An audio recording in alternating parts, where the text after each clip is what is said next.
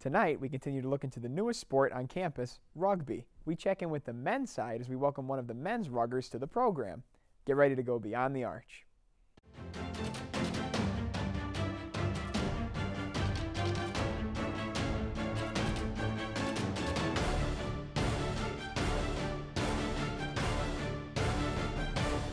He is a member of the graduating class of 2018 from Old Forge High School in Old Forge, Pennsylvania.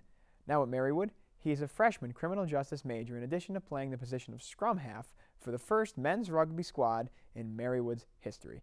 We welcome Mike Cinamella next.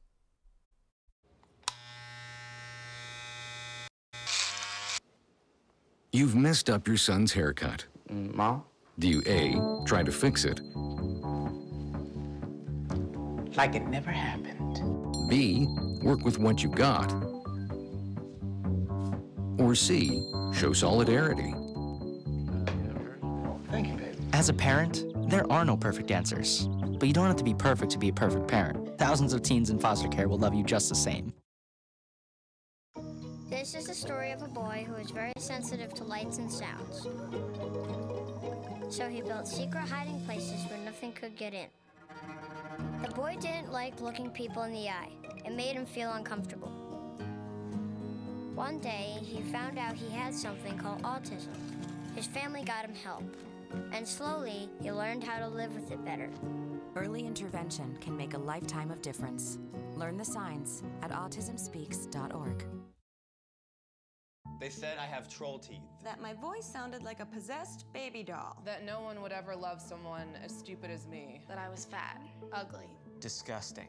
The effect of bullying is potent. We will no longer be the silent majority. Now, when you see online bullying, there's something you can do about it. We're gonna take action with the I. I am a witness. I am a witness. I am a witness. I am a witness. I am a witness, and so are you.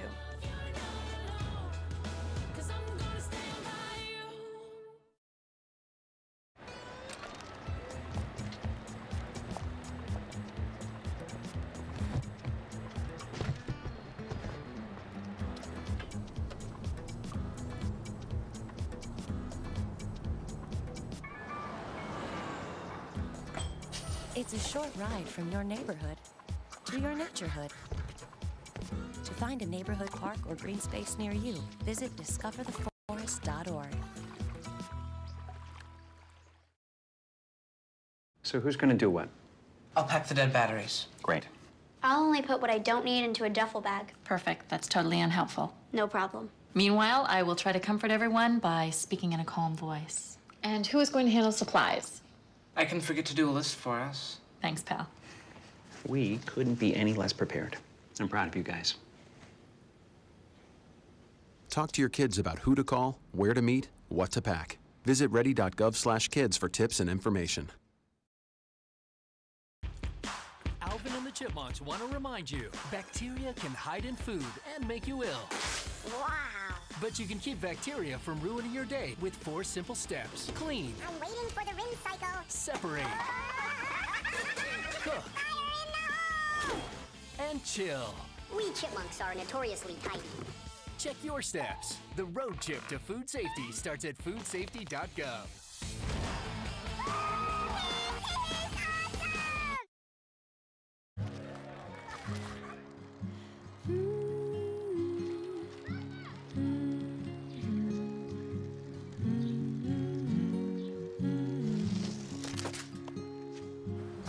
Of all the things you've done with your bike, donating it to Goodwill may be the most incredible of all. Your donations help fund job placement and training for people in your community, which means your stuff can be more powerful than you think. Goodwill. Donate stuff, create jobs. There are 16 million children struggling with hunger in America. That's 1 in 5 daughters, sons, neighbors, and classmates who don't know where their next meal is coming from. Yet billions of pounds of good food go to waste every year. It's time we do something about it. Feeding America is a nationwide network of food banks that helps provide meals to millions of kids and families in need. Visit feedingamerica.org to help them feed even more. Together, we can solve hunger. Together, we're feeding America. Welcome back to the show. I'm pleased to be joined by men's rugby athlete Mike Cinamella. Mike, welcome to the show. Thanks for having me. Well, we're really happy to have you now. Kira told me that you're the team captain. Is that right? Yes. Well, congratulations on that. Thank you. We went right to the top here beyond the arch. We don't mess around. No, okay. no, sir. So, Mike, how did you find your way to Marywood?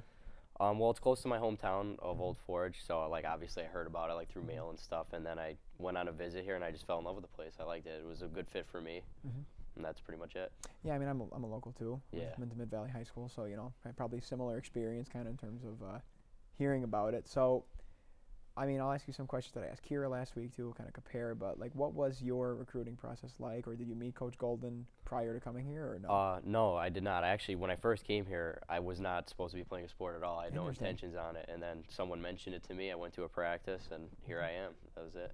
So how did you? I mean, Kira talked a lot too about the inclusive nature of rugby. Did you see that right off the bat, that they were very welcoming to you, or what do you think? Oh yeah, 100%. I met up with the coach. He was a great guy.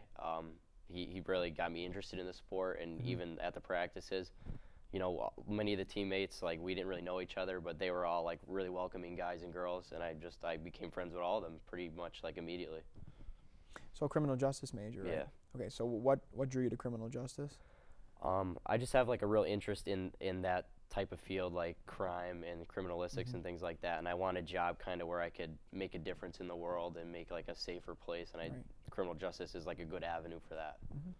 So how have you found the workload so far in the program here at Marywood? I love the program. I'm really interested in criminal justice. It's a little bit much to get used to at first, you know, adjusting from high school to college, but it's going well for me right now. I like it. And the balance between the two, between, you know, schoolwork and rugby.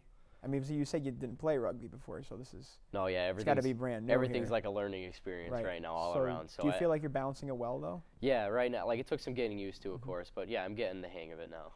Is it helping you in the classroom at all, do you think? Do you find that it's a little bit of a, like you said, is it you're still kind of figuring that out, or what? A little bit of both. I mean, it's definitely helping my time management skills, as Kira said, but other than that, like, some stress does occur, obviously, as with anything, but I mean, I'm just doing the best I can.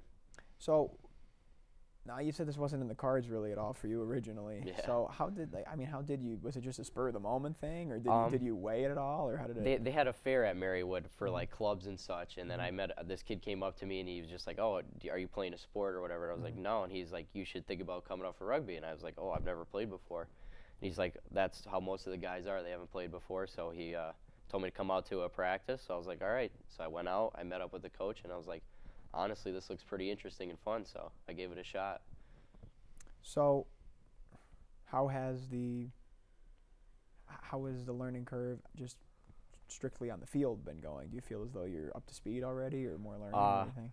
I feel a lot better now than I did a couple weeks ago. At first, it was definitely a lot to take in, especially at my first game, you know, because we all had to like start and play because there wasn't too many of us, but it was definitely like pretty overwhelming at first, but I feel a lot more confident in myself now. What was that like? What was that first game or match like? I mean, were you an athlete before? Yeah, I played soccer. That was my thing in high school. Okay, interesting. So maybe we could compare it then. I mean, what was the feeling like, you know, on a college? You know, you're a college athlete now, so that must be kind of cool to be able to say. Everything happened real fast, so I was definitely like the first game I was pretty like nervous and like fired up about it. But once I got on the field, I fell in love with the sport. I loved it. And I wanted to keep playing. I mean, is it kind of cool and exciting to be able to call yourself a college athlete? I mean, that's... Yeah, honestly, yeah. Especially as I didn't expect it. You know, if you asked me this a couple weeks ago, I'd be like, oh, no, I'm not going to be a college athlete. Now, I mean, a lot of people that come on here sometimes are some sort of science-related majors. So, like, I mean, how do you, if at all, do you think criminal justice melds with rugby in any way? Is there anything, maybe even an abstract way that kind of brings the two together? In a way, like communication and being a team player is a big part of rugby, and like that field especially. I want to be a state trooper, so like I need to be able to talk to other people and get to know people and things like that. So state trooper, that's interesting too. Yeah. So I mean, you know, that's what draws you to that area? Because obviously, you know, it is a job that comes with its dangers. Oh, so yeah. What draws you to that? It's a little bit more of a high intensity job. You know, I don't want to be bored or anything. I want to be kind of on the move a little bit, and I just want to see different things. And as I said before, I just want to like be able to make a difference in the world, and I feel like that's a good career for me to pursue. As far as my personality is concerned. Do you think that goal helps you in terms of discipline? Oh yeah, 100%. What does that contribute exactly in terms of discipline, do you think? Are you just in the right mindset, or what do you think it is? Rugby, do you mean rugby? Or? Yes, rugby. Well, like a lot of things you learn being on a team, even in any sport other than rugby, like you can apply to like your life. Things like being a team player, being disciplined, being committed is a huge part, especially to rugby. Like we've been working really hard to get everybody up to speed. Right. So it's definitely something like I could take away from it and use in like the real world. Very interesting. Now, we had an athlete on last semester who wanted to become a police officer. He said in large part because he wanted to kind of help redeem the name of police officers in a way, because they are sometimes a little bit in the media, a little bit under attack at certain times. And so what, I mean, is that a driving force for you at all either too, or is it just in terms of, is that a factor for you? Oh, 100%. That's all part of like my idea to make a difference, like just helping the name of being a policeman, like bring that up a little bit, and also just help people. I want to be somebody that like other like citizens could look up to. What about that makes you, I mean, I know I'm kind of just coming from a little bit of a different angle now. Because weighing the dangers, how do you, it's kind of, we'll talk about this with rugby later too, but weighing the dangers, how do you go out every day and be a police officer knowing that there could be dangerous things that happen? mean, in a way there's danger in everything, but I like that doesn't really deter me. That it honestly excites me and makes me like look up to like that career a lot more, because like I said, I don't really want to be, I don't want to have a conventional job. I don't want to be bored at all. I'm not much of like a guy to be set into a rhythm. I like to see change and stuff like that. So obviously, you're big on change. You want to make, which I think is great. You want to make a positive change.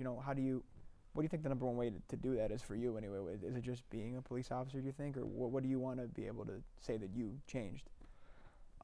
As I said before, just be able to like make a difference. I want people to look up to me. Even in rugby too, rugby as well, like my other teammates, and that's pretty much it. Okay, then we will have one last question here about you, and then we'll kind of transition a little bit into rugby. So, okay, Old Forge, we have to ask, well, this is like a little bit of a lighthearted one now. So, actually, for my other class here, we had to do a project, and our whole show was about pizza. So, I mean, have you had Old Forge pizza? Oh, of course, yeah. So, what about Old Forge pizza so good? That's a very hard question. It's just amazing. I don't know. It's square. It's different. Yeah, it's a tray, right? Exactly, it's a tray. And you get cuts out of the tray. Cuts, not a slice. And I've said that in other areas, and people just look at me like, "What is he saying right now?" But yeah, they don't know what they're talking about. Yeah, exactly. It's an inside thing. Exactly. All right. Well, my professor will be happy that we talked about this here. Okay. Well, my conversation with Mike is just getting started. We're gonna have much more after this. So who's going to do what? I'll pack the dead batteries. Great. I'll only put what I don't need into a duffel bag. Perfect. That's totally unhelpful. No problem. Meanwhile, I will try to comfort everyone by speaking in a calm voice. And who is going to handle supplies? I can forget to do a list for us. Thanks, pal. We couldn't be any less prepared. I'm proud of you guys. Talk to your kids about who to call, where to meet, what to pack. Visit ready.gov/kids for tips and information. Alvin and the Chipmunks want to remind you, bacteria can hide in food and make you ill. Wow. But you can keep bacteria from ruining your day with 4 simple steps. Clean. I'm waiting for the rinse cycle. Separate. Cook. Fire in the hole! And chill. We chipmunks are notoriously tidy. Check your steps. The road trip to food safety starts at foodsafety.gov.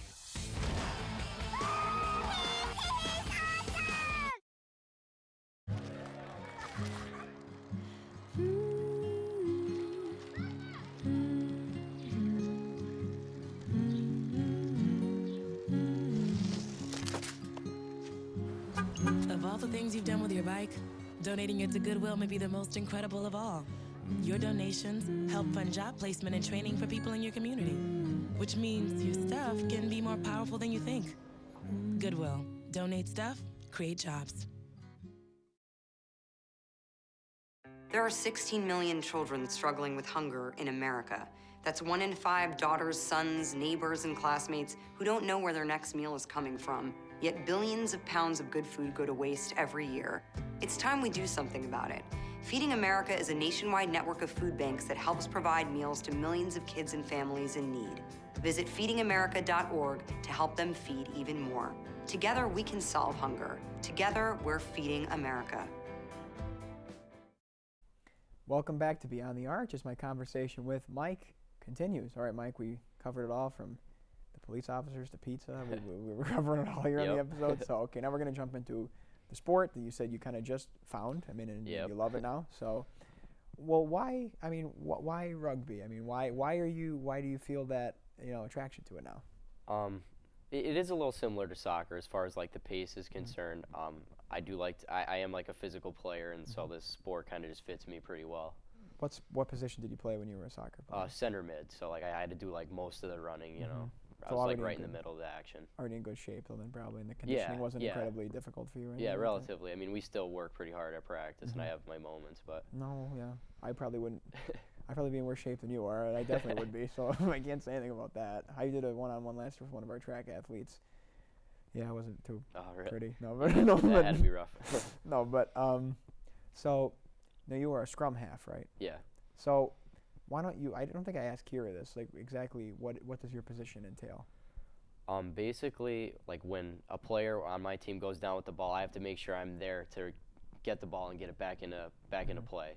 So in a way, it's kind of like a quarterback, and it's also kind of like a center mid in soccer. Like we have to be there constantly to help back up our other players and get the ball back into play so we can push up the field. Are you more of a guy that likes to help his teammates more so than necessarily take the spotlight, or do you mind the spotlight, or what do you think? I mean, like of course I don't mind the spotlight, and there's always like like a person-specific moments, but I like my biggest thing is to try and be a team player. I understood you scored a couple tries also too, right? Just the last game, yeah, is the first times I scored. So then I guess the learning curve is. Yeah, it's like I guess we're progressing pretty well. Yeah, wow, yeah. You're underselling yourself a little bit here. No, a couple of tries. That's a couple more tries. Yeah, than I've had, we're all so. learning pretty fast. I mean, we have to. You know, you're on the field. Absolutely. Don't have much of a choice.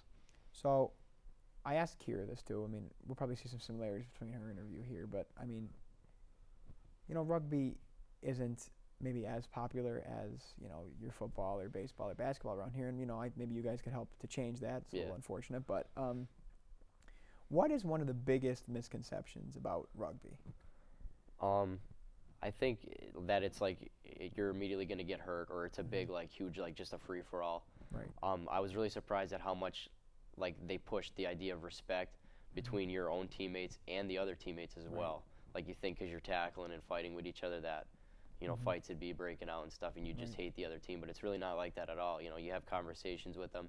You have, like, fun moments with them and stuff, and you become friends with them, essentially, because everybody's out there on the field doing the same thing, How do you dial back that aggression sort of a little bit? Because I think, again, maybe this is just an outside perspective looking in it, but it looks like a lot of people just kind of colliding, and I know there's a method to it, but how do you kind of dial that back to the appropriate level? I was actually curious of that too, like before I first played, but it's a lot easier than I thought. I mean, you're out there on the field for however long the games are, just trying real hard, showing that aggression.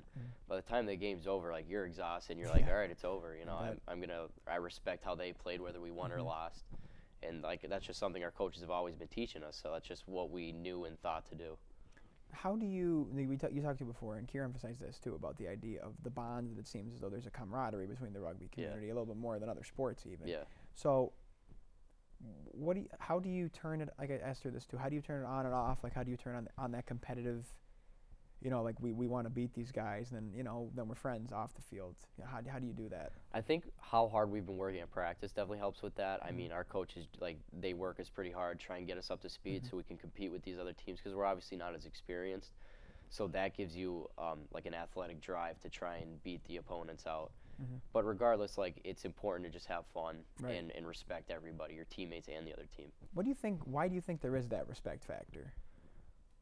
I think because of how physical the sport is, I think that it kind of makes the sport more civilized, like, to teach that respect. And then a lot of people are surprised when they hear of, like, a camaraderie like that with rugby. Yeah. Because it looks so barbaric in a way, like if you've never seen rugby before and you watch a game. Right. Well, I think it's kind of similar to a sport like boxing or something, where it's like they say in boxing, you've been in a fight. I mean, you've been in a rugby match or a rugby game when you do it, because it just takes that toll on you. Yeah. What kind of physical toll has it had on you? Because you said you're new. I've been sore pretty much since we started a couple weeks ago. I have bruises on me and stuff, but it's a rewarding feeling being sore the next day, and because like I'm working really hard. They're your badges of honor. Yeah, exactly. Okay, yeah, they're like war stories. Okay. It's like the stickers on the helmets or something. Exactly. Yeah. So, you talked about you're banged up already. So what's the motivation to keep going to practice and keep playing? What is it? I like that. I like that atmosphere, the competitive atmosphere. I like how close my team is. You know, it's especially I'm at a new school. You know, I don't have obviously to have too many friends at first, so they help me get like included into the whole like college experience. So, what's your reaction to being able to say that you were the first, or one of the first players to play Marywood rugby? I mean, that's got to be kind of exciting. Oh, it's definitely like a cool story that like I'm obviously going to tell everybody I see outside of college. And it's definitely going to be something I hold on to for a while because we were like almost like the guinea pigs in the sport. So, and I hope in like a couple years like it's a huge program. I'd love to see that. So I know in a way maybe a lot of people might think, you know, it's a disadvantage. And I mean, in some ways it's fair to say that being a newer team is a disadvantage because you don't have the experience that other teams have. But in a way, do you view it as somewhat of an advantage because this is kind of like a blank slate and whatever you guys make out of it is what you make out of it? Oh yeah, there's definitely like the blank slate idea like that, and we're also like really I think we're like motivated more than the general population because like these are our first games. Like we want to come out of the gate swinging. We want to make an impression on other teams and stuff like that. Right. So when we go out onto the field, we're all like ready to just try our absolute hardest. What is the mix on the team like in terms of like experience versus newer people? Is there a pretty good mixture or what? Predominantly it's newer people, like just like me, you know, they weren't anticipating it. I mean, we have a few kids that they have a little bit of experience or have been talking to coach longer than I have and worked with him a little bit. So they definitely help contribute to the team and like our education as far as the sport's concerned. But other than that, we're all just trying to learn day by day. That gives you guys a good energy, good motivation. Yeah. So, all right, I'll end your interview the same way I ended Kira's. I think it's always a good ending question. So what's a goal for you personally and a goal for the team? And then, you know, what makes being a student athlete worth it for you? Why do you put in the hard work so much? Well, I want to see my team come together. I want to see the program grow. And being a student athlete, it's something else to do. It helps like make you proud of your school in a way because you're representing Marywood on the field, both on the field and academically. And a goal for you personally and for the team? Personally, for me, like I want to develop like a good knowledge of the game. I want to see myself improve every game, day by day, and I also want to see that for my teammates too. I want to see them improving, them learning, and of course, I want us to all like come together as a family because, you know, for the most part, we really don't know each other that well. Well, Mike, thank you so much for coming on the show. I mean, good luck this season. I'm sure you'll do great. And right after the break, I'll tell you what you can expect next week on Beyond the Arch. So who's going to do what? I'll pack the dead batteries. Great. I'll only put what I don't need into a duffel bag. Perfect. That's totally unhelpful. No problem. Meanwhile, I will try to comfort everyone by speaking in a calm voice. And who is going to handle supplies? I can forget to do a list for us. Thanks, pal. We couldn't be any less prepared. I'm proud of you guys. Talk to your kids about who to call, where to meet, what to pack. Visit ready.gov/kids for tips and information. Alvin and the Chipmunks want to remind you, bacteria can hide in food and make you ill. Wow. But you can keep bacteria from ruining your day with 4 simple steps. Clean. I'm waiting for the rinse cycle. Separate. Cook. And chill.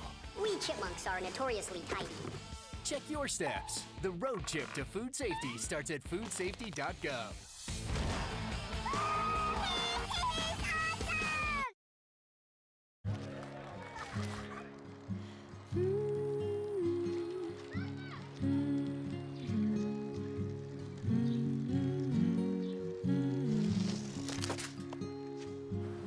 Of all the things you've done with your bike, donating it to Goodwill may be the most incredible of all.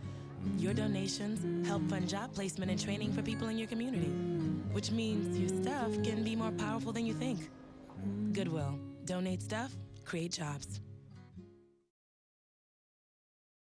There are 16 million children struggling with hunger in America. That's 1 in 5 daughters, sons, neighbors, and classmates who don't know where their next meal is coming from. Yet billions of pounds of good food go to waste every year. It's time we do something about it. Feeding America is a nationwide network of food banks that helps provide meals to millions of kids and families in need. Visit feedingamerica.org to help them feed even more. Together, we can solve hunger. Together, we're feeding America. I want to thank Mike for coming on the show tonight. Look for our next episode, and we have a member of one of Marywood's hottest teams early in the season, the field hockey team on Beyond the Arch. Until then, Head over to TV Marywood's official YouTube page to watch full episodes of the show. Be sure to follow TV Marywood on Twitter and like us on Facebook. Until next time, always remember to look past the jersey and beyond the arch. From everyone at TV Marywood, have a great night.